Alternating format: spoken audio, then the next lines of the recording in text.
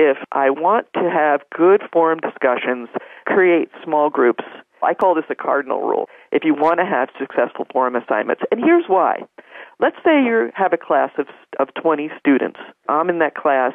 When I go onto the discussion board, I've got 19 other students who are posting to that board. The classic assignment is to respond to a prompt and then to reply to 2 other students. So that means everybody's posting 3 posts. 3 times 19 means that when I go to that discussion board, I'm probably going to see 57 other posts that I have not posted.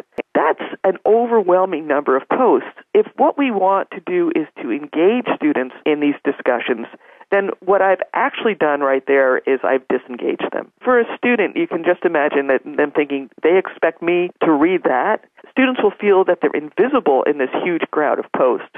And so that's when they start to plagiarize, to just put down anything in their post. What happens then is the students who are actually engaging, they read their classmates' work and they think, well, that's what students do in this class. I'm not going to invest myself. And so you get everyone disengaged.